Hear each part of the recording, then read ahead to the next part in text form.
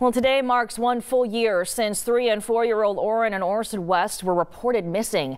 Tonight, the community gathers again to remember them. 23 ABC's Vanya Patino joining us live from the adoptive parents' home in California City, where she has more on the prayer that is going on there, and the family and community is there as well, hoping to keep this case alive. Vanya, how's it going out there?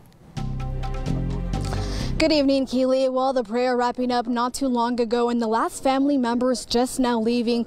But earlier today, the community here at California City and Bakersfield came together to keep the awareness out there that it has been a year since the boys have been missing. Now, I want to show you the door back here where there have been teddy bears and flowers since a year ago, but now joined with new teddy bears, flowers, and posters that were put in just today again to bring that awareness that it has been a year, which is really just sobering to say out loud. But those who put this together say they wanted today to be about bringing awareness and prevention to those families. Now, aside from the vigil, they also had a toy donation put on by the Pull It Off Foundation, which they adopted families from California City, and it gave out toys in honor of the boys this Tuesday afternoon. But it wasn't just about providing for the kids in the city. The cousin of one of the boys also took this opportunity to speak to these kids about the dangers of talking to strangers.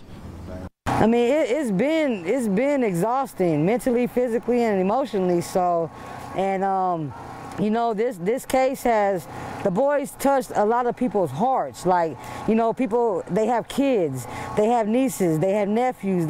So to see two toddlers missing, poof, be gone, and nothing, no tracks or nothing, it's just disturbing. Well, as that's the power of prayer is what they have depended on all year, and Tuesday was no different. She called for everyone to join them in their prayer and thank those who have stood beside them for so long. The family and community today saying that they are appreciative of everything that the community has done, but they will continue looking for these answers. Join us here in 23 ABC at 7 for a special newscast breaking down everything that we know for the case so far. Live in California City, Vanya Patino, 23 ABC News, connecting you.